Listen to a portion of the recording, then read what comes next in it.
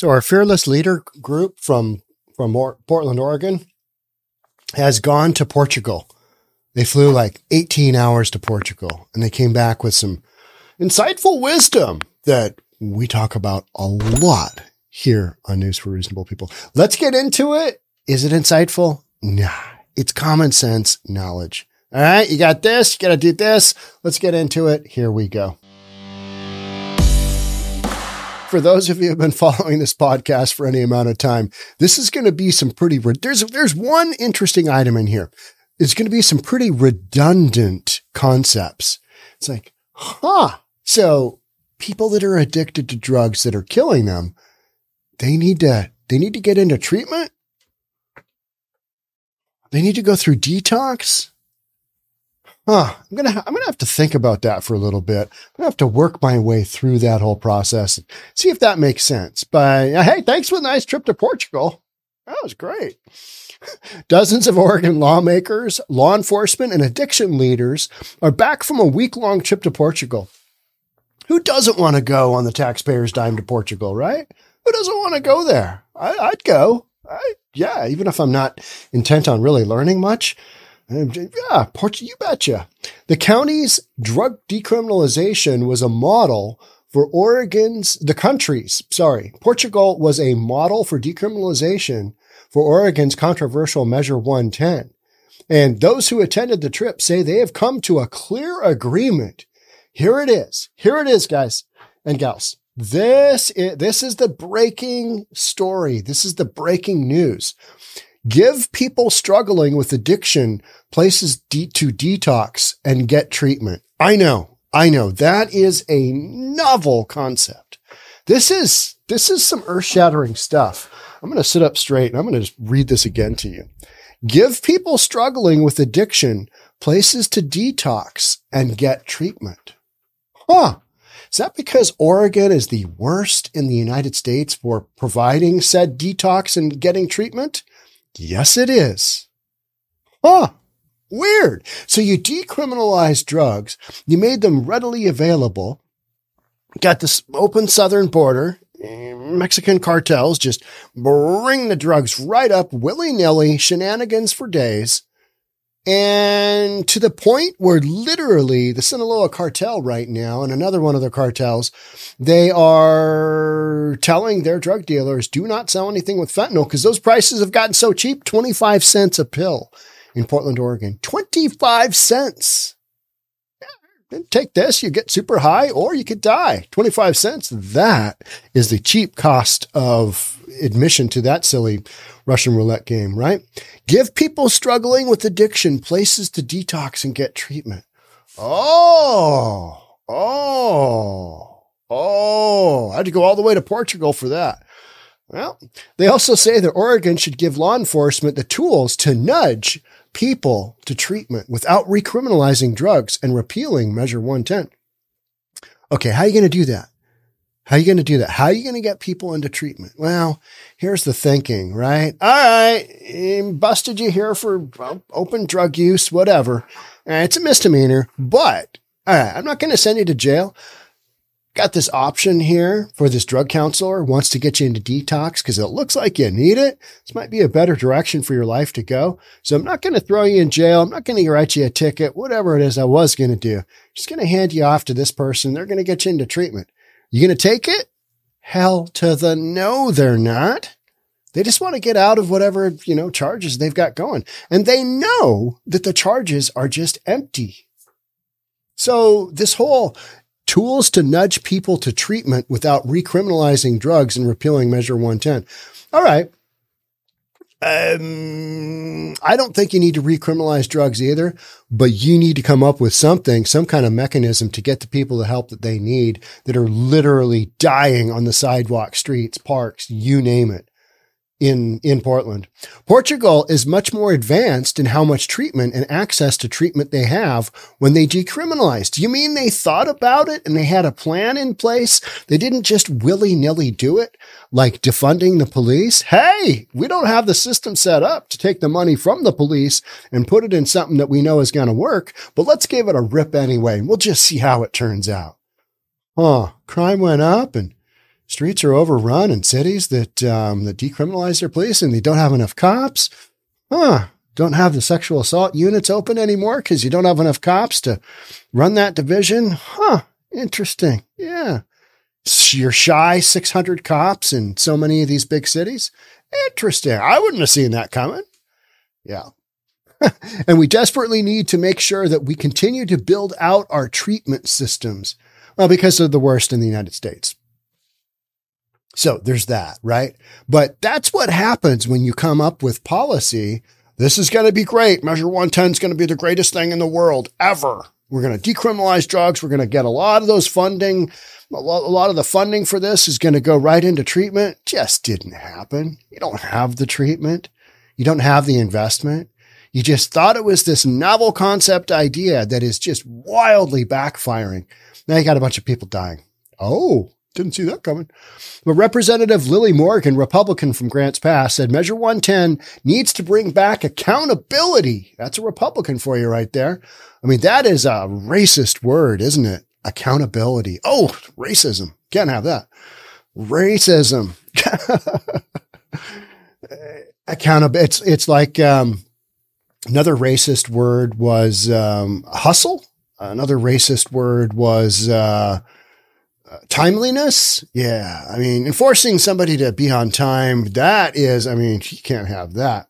We still want access to treatment, but the lack of accountability or incentive to get treatment is killing people on our streets, she said. Again, another head scratcher. It's like, really? I mean, you didn't see that one coming? You decriminalize all this and now you got a drug that kills people left and right because, they make it a little wonky down in Mexico and then bring it across the border and killing off our folks. I mean, you didn't see that one coming. No. We thought the heroin was just going to be fine. However, Morgan also noted that Portugal is not dealing with the same drugs as Oregon. That is the interesting fact that I think needs to be noted. All right. So it worked in Portugal, but you got a new ball game here in the United States, right? You got fentanyl. You got trank dope is becoming well known now because people are just getting their limbs amputated left and right. Xylazine, it's the trank dope. And basically the point of injection, it makes the skin just die. The tissue just dies. And so the people get these open sores and infections and, they get, they just get infested with all kinds of little termites and just not termites because they're not made out of wood, but, you know what I'm saying? They have been dealing with what they have been at what would have been a heroin crisis and dealing with the heroin epidemic, but they have not dealt with fentanyl at all. And so we were dealing with a more acute crisis, she said. That is where the United States basically got caught with their pants down because they didn't see this one coming. Hey, decriminalize drugs. What could go wrong with this concept? Well, fentanyl's here. And so everybody's freaking out. That's literally what's going on. Oh, good Lord, a drug that kills us? It's unregulated? Weird. But despite their differences, Aaron Schmautz with the Portland Police Association said Portugal's system still comes with its faults. We read about how things are not going very well there. There are articles people referred to. It's just not that simple, he said. It's a country dealing with a lot of the same issues we are. Well, here, listen to what some of those are. In fact, officials who took the trip say they met people who were disappointed when it would take a week for someone to get treatment. 1 week. Now, if you're not familiar with how treatment system here in the United States works, unless you have a lot of money or unless you have crazy great health insurance, you're not getting into treatment real quick. If you're like so many of the folks that are on the streets, they have zero money. They have zero health insurance. So they're going to go through the state-run program, right? And those things are brutal to get people into. Brutal. I mean, and then when your spot comes up, you got a Johnny spot, get that person to wherever that treatment is. Could be anywhere in the state, right? Could be anywhere in the state. That's how Washington works. So you got to be able to get that person in your car and drive them to treatment. If that doesn't happen like that, you might lose your opportunity. And that person goes off and, moves their tent or whatever, and then they die. Well, that's not the happily ever after story, is it? But that is literally what's going on. And so this notion of 1 week, that would be great, because oftentimes it is way longer than that. And that's if you have a support system of people concerned about this individual, not wanting them to die and trying to help get treatment, get them into the detox, get them cleaned up. For most folks on the streets in the tents, they do not have that, right? It's that very lack of family that got them there. So it's this horrible system where we're just enabling people. Here you go. Here's everything but the drugs itself. Just make yourself comfortable. Hope it goes well. All right. Get out there and give them hell, son. Meanwhile, Representative Rob Noss, Democrat from Portland, said people in Oregon's system often have to wait months. There you go. Right? So things aren't working well in Portugal. Got to wait a week. I mean, that's ideal. That is ideal. If you can do a week, yeah, you can work that out. Schmout said having more peers available to those suffering from drug addiction could be an asset to the Portland Police Bureau. Having treatment people available with the police when they're there with people who are struggling can say, hey, we can go to jail. We can take you to jail, but here's a treatment person and you don't have to go with me to jail. He said, that's the nudge. That's the nudge part to getting people treatment. Is that going to work? No. And why is that? Because there's this notion that people want to get into treatment and they are voluntarily ready and willing to go. Now, some of them, a very, very, very small percentage, will actually take those offers up. You will hear about those stories. You will hear about folks who are like, yeah, it was on my 16th arrest. The same damn cop just kept riding my ass. And that's what got me sober. I got popped again. I had to do a 3-year stint. I got sober because of that damn cop. And everybody else is like, defund the police. They're terrible. They're awful. Even so, Schmout said that drug decriminalization in Oregon shouldn't have relied on a singular legislative change. Their process was about 80 bills in Portugal. 80 bills. A 2-year process. So, what we learned here is that you have to plan out when you're going to do a major legislative change that is going to rock your society. Maybe plan it out just a scooch so you reduce the shenanigans. Now you've got shenanigans running your streets. Huh. Weird. But they did it in Portugal. And they're fine. Let's go there and take a little trip. Let's go over to Portugal. It's a lot of work to make sure they had treatment in place. 2-year process. I think it was a cautionary tale to make sure that if you're going to carry out a new plan, such as defunding the police, new plan, you want to make sure that you have all these things in place to make sure the system doesn't break. The problem is the system is already broken here in the United States. You don't have enough treatment for all these people. Philadelphia, you don't have enough treatment. San Fran, you do not have enough treatment. Oregon, worst ever. Not enough treatment, not enough places to get people in. Could take months. By then, those folks could be dead. Period. That is the downside. That is the heroin versus fentanyl, right? However, Representative Rob Noss, Democrat from Portland, is confident the legislature can take on the law enforcement aspect of Oregon's drug crisis. Really? You're confident? Really? Because things are going so well with law enforcement right now on anything. Yeah. The confident. Well, I mean, you might be confident, but I don't think other folks are. It was very clear to me that the law enforcement leaders that were before us do not just want to put people in jail. They're not interested in decriminalizing, Noss said. What they do need is the ability to deal with public use and the ability to confiscate drugs. And I feel fairly confident that the legislature will unite around those topics at a bare minimum. All right. So they are going to unite around those topics and do what? And come up with what solution? You need literally billions of dollars of infrastructure, and you don't have that in your budget. You need to build out these massive systems, get people going, and and these drugs are so addictive. Fentanyl is so addictive. I don't see a lot of folks even going through treatment, sticking with it, right? They always seem to go back on the streets because this stuff is 50 times stronger than heroin, 100 times stronger than morphine. Remember you always heard about the guys coming back from like World War II all jacked up on morphine? Well, this ain't your granddaddy's morphine.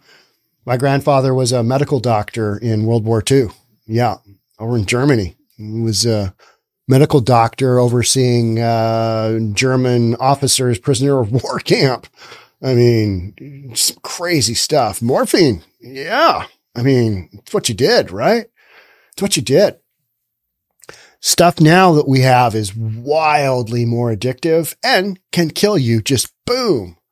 Whereas the whole overdose from morphine and overdose from heroin, yeah, but the numbers of people dying from that are way, way lower. Remember when you used to hear about an overdose and it was like, wow, no way. Oh, wow. I heard about somebody overdosed like in downtown. You remember hearing about that? And you're like, oh man, that's terrible. Now it's an everyday occurrence. Multiple people in any big city that's allowed their politics to run this kind of deal. Hey, here in Seattle, we just had a general election. We had an election and 7 of 9 city council. The final votes aren't in yet, but it looks like every incumbent lost and every position that had somebody a little bit more moderate. I'm not saying any Republicans are going to win. We're in Seattle. Who are we kidding? But you've got some moderate folks that ran on law and order and safety. It looks like every single one of them will probably win. The big deal with Seattle politics and the way that and a lot of these progressive, why is it called progressive? Because there's no effing progress ever. It's just this, you open up Pandora's box to a bunch of shenanigans, right? It's just like, okay, yeah, let's give these laws a run and we'll just see how it goes. Then it goes sideways and, well, we're going to need to study that some more. But so the way that progressives vote, it's a known quantity and known voting pattern is that they vote very late in the game. So there's all these progressive votes that come in that they're counting right now. Yesterday was election day. It's also my birthday, November 7th. Yeah. 55. I can't drive 55. Yeah. Hit the 55, the big 55. So we've got all these votes coming in, but I don't think it's going to be enough to sway because a lot of the more moderate folks who are running on law and order and public safety, because those are, and the drug abuse and the homelessness, those are the major, ticking points for all of these campaigns, especially in a few neighborhoods where it's run rampant. And, like Shamasawant of Seattle is no longer running. And, a couple of the incumbents that probably had a shot are basically losing oftentimes by double digits, 54 to 46 type vote swing. So it's some pretty major. All right.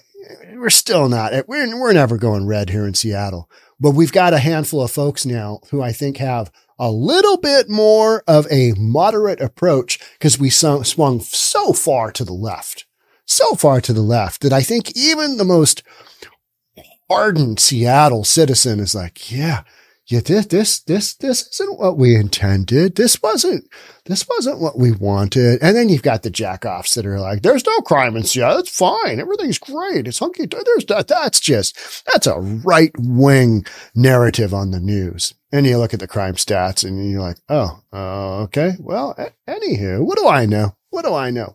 All right. That's it for me on this one. Thanks so much for being here. I will catch up with you on the next one. See you then.